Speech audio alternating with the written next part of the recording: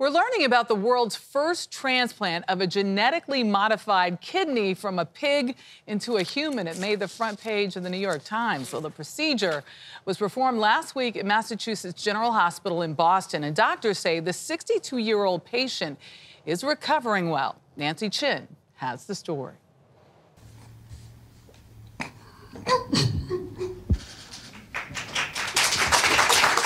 The emotions of this historic achievement struck doctors Thursday as they recounted the groundbreaking surgery.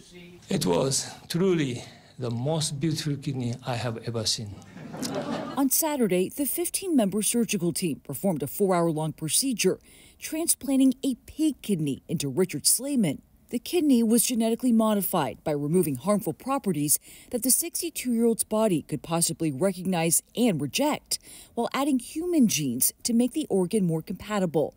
Doctors say Slayman spent 7 years on dialysis and had end-stage kidney disease. He saw this as not only as a way to improve his own personal life, but a way to provide hope for the thousands of people who need a transplant to survive. Last year, over 15,000 kidney transplants were performed here in the U.S., but there are still more than 90,000 patients on the waiting list.